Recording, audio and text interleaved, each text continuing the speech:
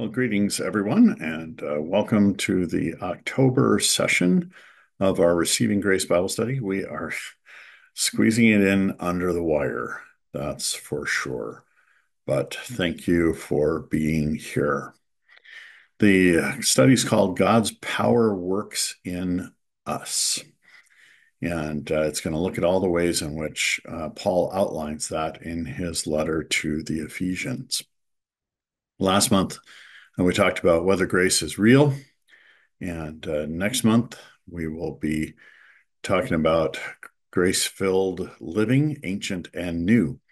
But this month, how God's power works in us. And one of the things that you probably know is that Paul spent some time in prison for his beliefs. And so one of the things that might be helpful in your study is to do a little reading from three other imprisoned Christian thinkers. And so some of these you might have read already, but here are a couple of recommendations. First of all, John Bunyan's Pilgrim's Progress, which was first published in 1678. Now, Bunyan's book is one of the most popular in history, and he began writing it when he was in prison. He was serving time for rogue preaching, or preaching that was nonconformist to society outside the Church of England, and that was illegal in the 17th century Britain.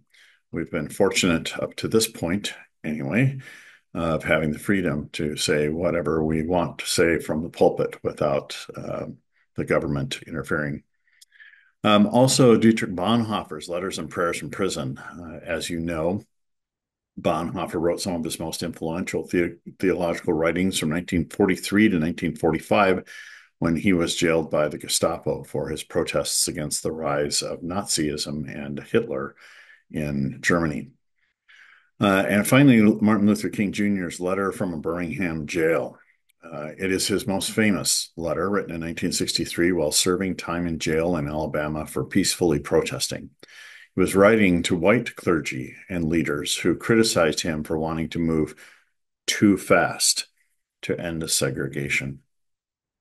So those are just some additional resources that I would share with you if you want to dive a little more deeply into this. Now, as was true with our last session, we're going to begin this with a hymn and a prayer first, and then you'll have the opportunity to sing "Will You Come and Follow Me?" And then I'm going to play for you the video by Reverend Heidi Haverkamp, who is the author of this study. And then, because we're kind of at the end of the month and I haven't had a lot of time for prepping things for reasons you all know, I'm going to include a copy of the study for you to do when and where you see fit, and hope that that provides some meaning for you as we continue the study of Paul's letter to the Ephesians. The November segment of it is already available, so I hope to have it out much closer to the beginning of the month rather than the end of the month. Let's pray. Gracious God, who is above all and through all and in all, teach us to have courage, boldness, and confidence through our faith in Christ, so that we will believe that your power working in us through the Spirit is always inviting us to love and heal the world. Amen. I hope you enjoy the study.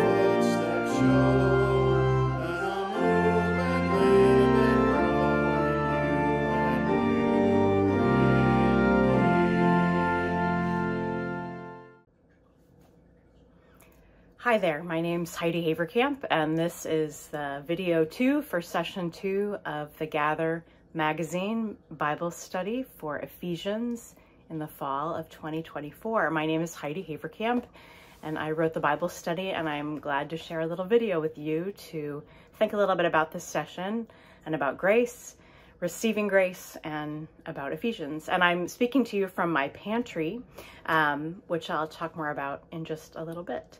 I'd like to read the focus verse for session 2, which is Ephesians chapter 3, verse 20.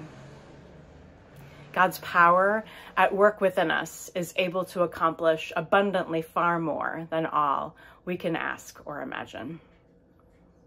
God's power at work within us is able to accomplish abundantly far more than all we can ask or imagine.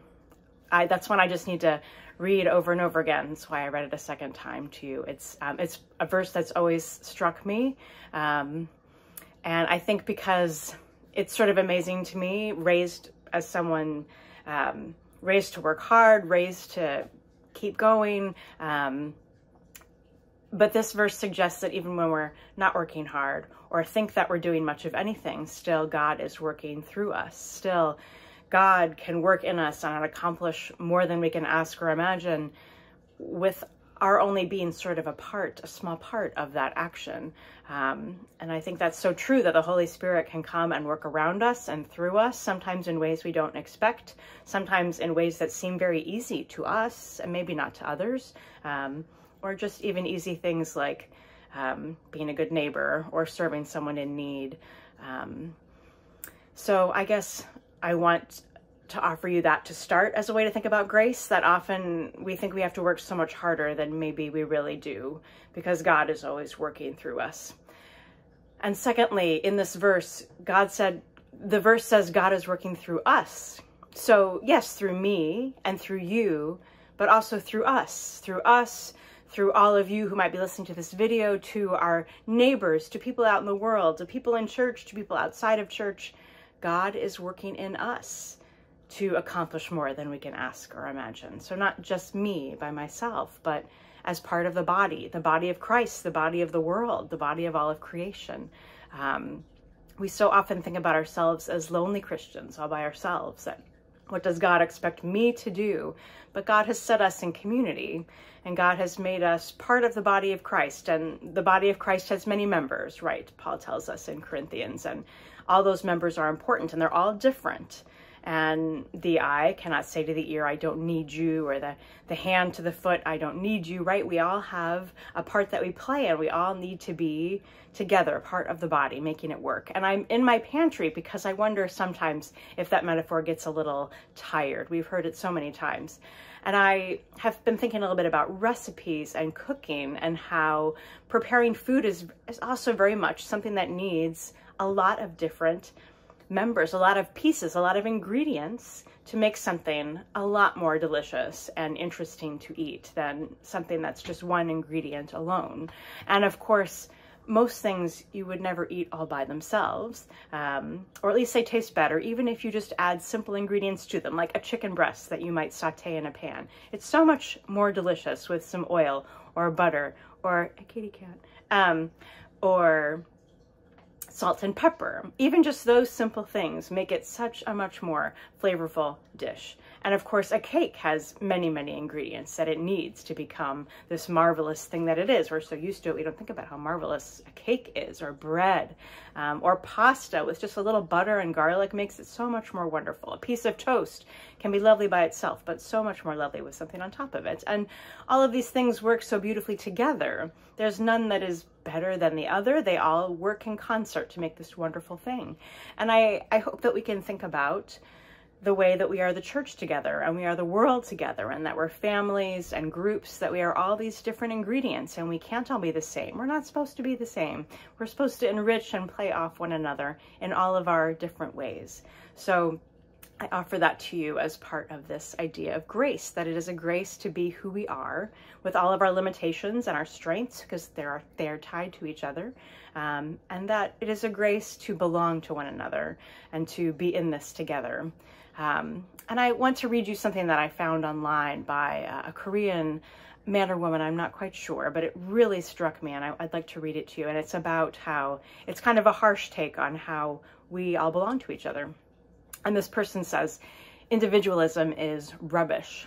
The individual is an entirely powerless unit. It could not give birth to itself, cannot raise itself, educate itself, or change the world itself. It is entirely a product of the people and environment around it. To emphasize the individual is an error. It's a hard pill to swallow for Westerners brought up in an individualistic mindset, but the reality is that you have never really done anything by yourself.